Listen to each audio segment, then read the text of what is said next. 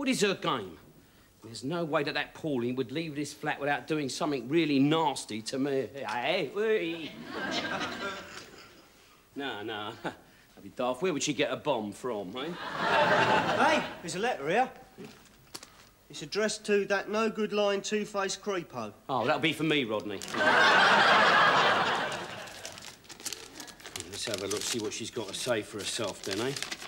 Right, here we are. Look. Oh, well, that's more like the Pauline that I know and love. Oh, dear, look at the language here. You'd think an ex-air hostess would know how to spell better than that. Look at that, hey? Is that true? What? No. Off. Bill, did Pauline really mean that much to you? No. Not really.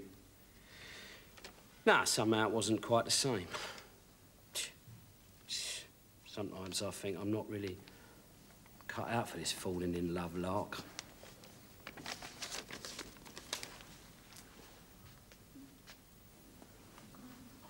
I've got a confession to make, Dill. You know that phone call from Trigg, the one about the police investigation into food poisoning? Well, it was a wind-up. Me and Grandad put him up to it. We did it for you, Dill.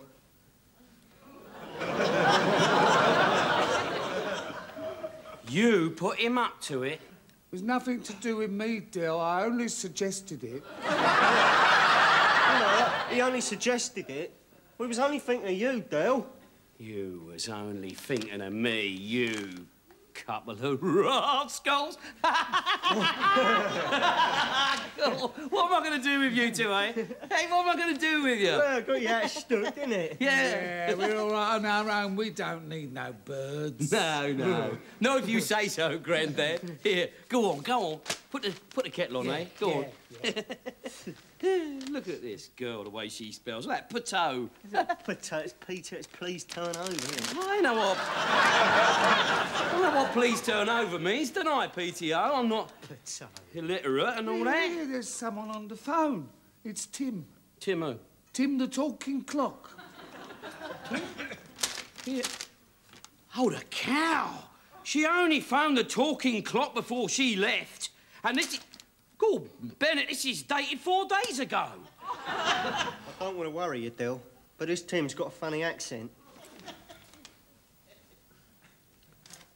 She only phoned a talking clock in America, hasn't she? You're connected to America? It's amazing, isn't it?